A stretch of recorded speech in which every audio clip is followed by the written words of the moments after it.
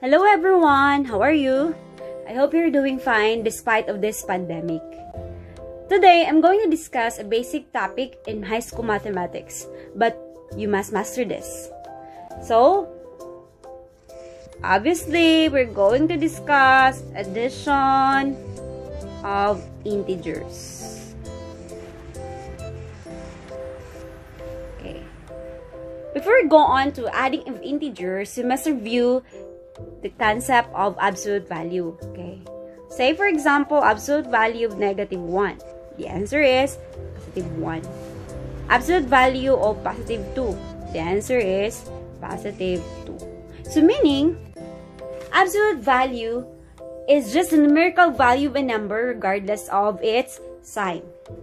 Meaning, you just take the positive value of the given integer.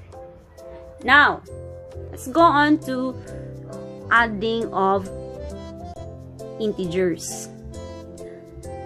Okay. Example, you're given 3 plus 4. Of course, it's very easy. We know it.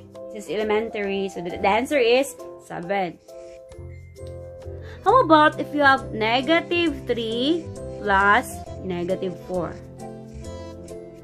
So as you can see, as observed, they have the same sign. So that would be our first rule. Adding integers with same sign. So what will you do? So you just take away each absolute value of the given integer. So absolute value of -3 is +3. Absolute value of -4 is +4. So just add 3 and 4, that is 7. And then you copy the sign, which is negative. Now, another example. -10 plus -3. The same thing, they have the same sign. So, just take the absolute value of each number. So, absolute value of -10 is +10. Absolute value of -3 is +3. Just add the absolute values. That is equal to 13. And then, you copy the sign. Okay, that's it. So, when you're adding integers with same sign, you just add the absolute value of the two numbers and then you copy the sign. Okay? How about if we add integers with different sign? Okay. Say for example, -7 added by 2. So, as you can see, they have different signs. So, you just take the absolute value of each integer. So, absolute value of -7 is 7. Absolute value of 2 is 2. So, here, we're going to subtract their absolute values. So, 7 minus 2, that is 5. And then, you copy the sign of the integers who has greater absolute value. So, of course, we can see here that -7 has a greater absolute value, which is 7. So, you copied the sign of -7, which is negative. Meaning, -7 plus 2 is -5.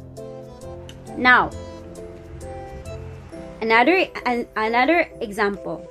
5 plus -3. The same thing, they have different sign. So you take the absolute value of each integer. So absolute value of 5 is 5. Absolute value of -3 is 3. And then you subtract. 5 minus 3, that is 2. And then you copy the sign of the integers who has greater absolute value.